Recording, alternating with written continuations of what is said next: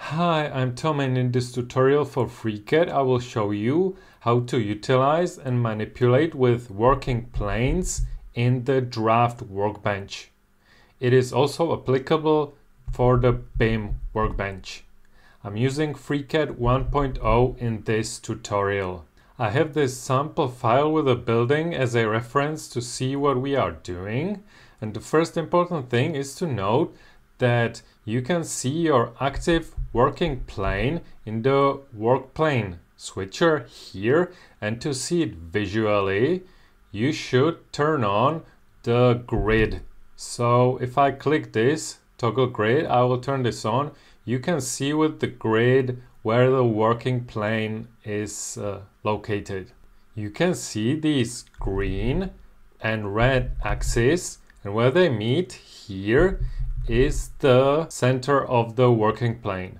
So you can see I have it in the corner of my building, and coincidentally the top plane, if it doesn't have star sign next to here, it means that the center of the working plane is located at the center of the global coordinate system. This is how the global coordinate system is oriented. So first off, why it's important to know how I've got my working plane set up.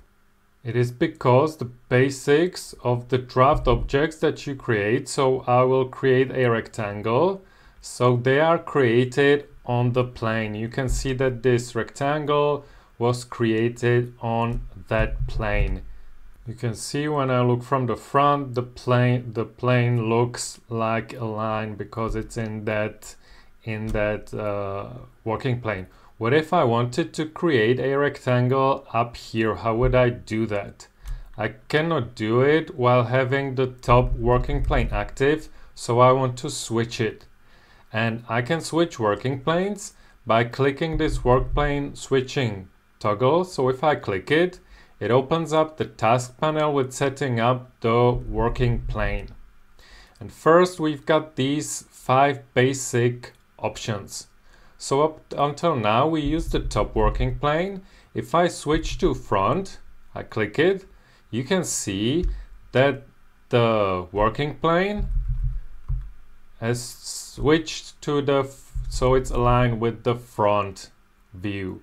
So now if I look from the front view, or I don't even have to do that, I can again start drafting a rectangle, and I create the rectangle on that plane.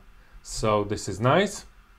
And I can also switch to the side working plane, and you can see now it's aligned with the left and right viewing angles.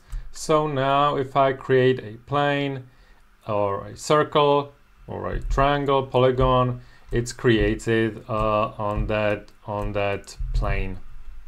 Now let's take a look at another option, and now it's important how I've got my view set up. So if I got, let's say, this view set up, and I go to the working plane switcher and I use this option align to view, the working plane will be automatically set up to be perpendicular to the view. So if I set align to view, the working plane is set up like so. So if I draw a rectangle, now it is creating perfectly perpendicular to the view. And if I rotate my view, you can see how it's created. So if I've got my view rotated now this way, and I could switch to align to view again, it aligns the working plane to the view, and you can see that the custom sign is up here, so I know that it's some custom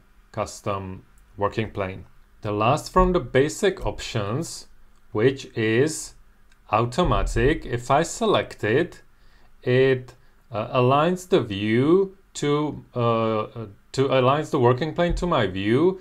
But if I now rotate the view and I start a command, every time I start a command, the working plane is aligned to the view. So I'm always drafting every time I start a command, like so. The the working plane is reset. So every time I start a working plane, it's reset like so. So this is what the auto means. So let me now resume again. And let's delete these objects that I created. Let's reset the working plane to the top again, the default one. Because let's say I want to create a rectangle here again, but I want it to be 2 meters above the floor level, and I will want to create more objects above 2 meters above that level.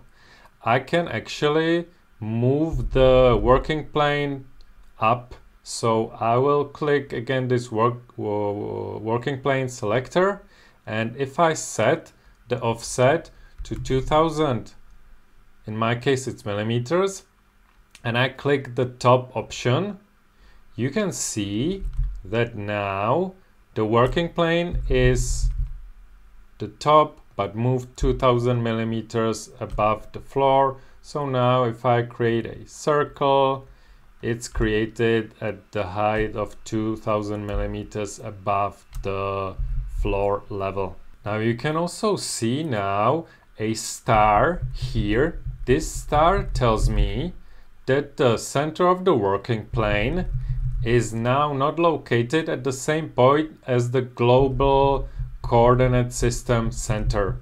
So now, and I know this by the star.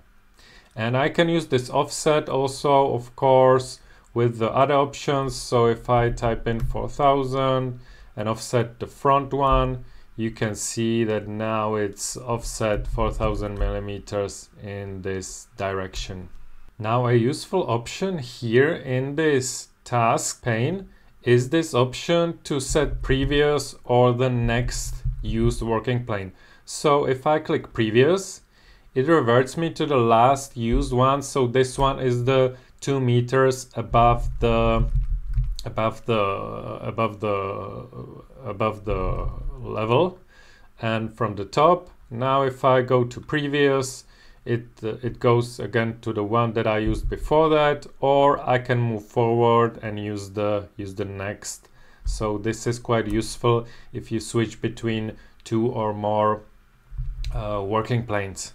Now usually it's quite convenient to draw or create new objects when you have got your view set to perpendicular to the working plane, and you can achieve it by moving your view, rotating your view, or you can also use in work plane setup this option center view, which centers the view on the center of the work plane and it places it at the perpendicular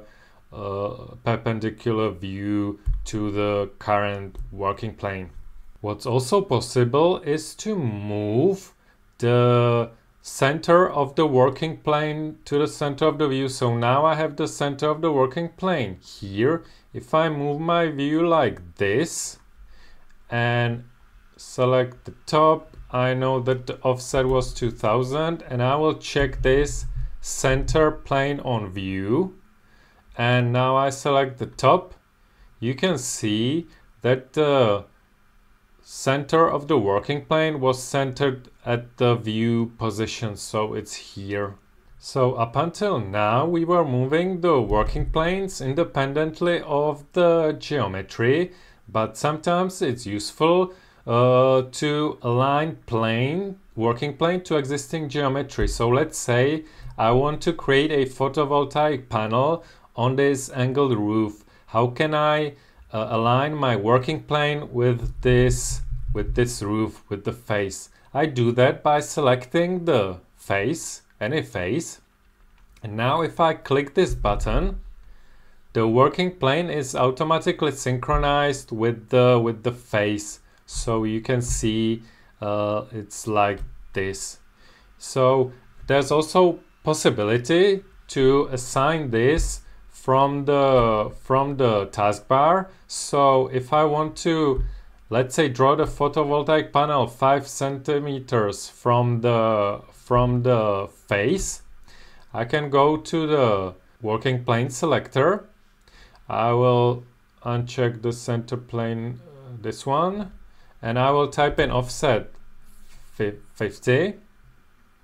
And now I can click this face, and if I click away in the 3D space, it's automatically synchronized, and you can see if I look from the left that there's this offset 5 centimeters. So now if I would want to create those photovoltaic panels like so, I could actually also create a thickness like this.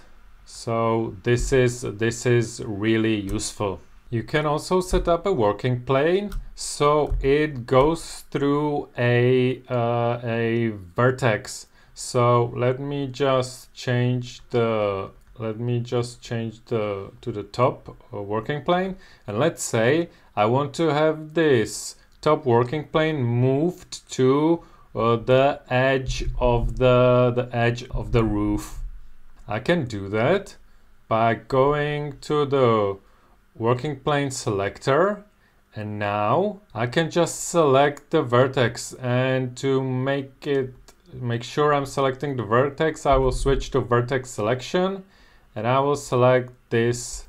Let me actually select the bottom one. Let's say I want to move it to this level, and now I will use this move working plane. So this will move the existing working plane to be centered at this vertex point. So I will click move working plane, and now I have this working plane with the center here. So this is also a useful feature. So these are the basic manipulations that you can do with your working plane. I have shown you what these tools do. These tools just set how the grid looks like. I will not go through this. It's quite easy to understand. We also know how these tools work.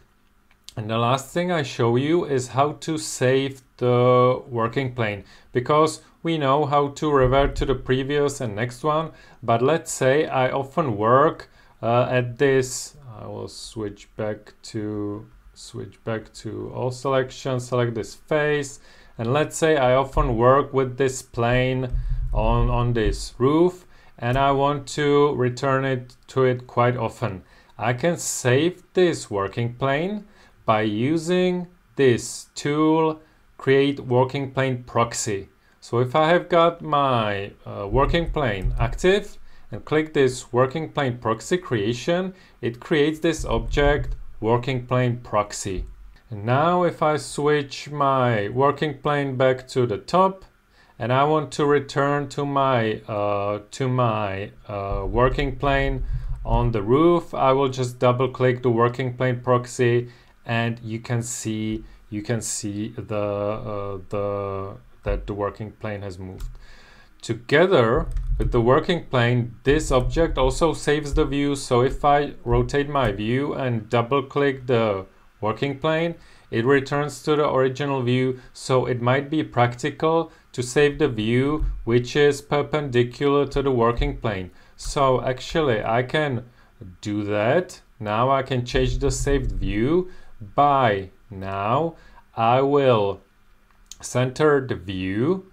So I'm looking now at perpendicular to the working plane, and to associate this view with the working plane proxy, I can right click the working plane proxy and choose right camera position.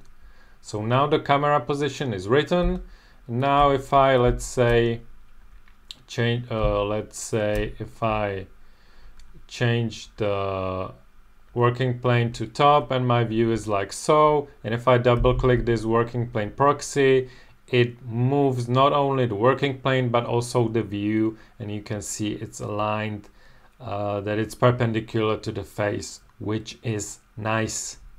So this is all you need to know about working with working planes in FreeCAD Draft Workbench and also FreeCAD BIM Workbench.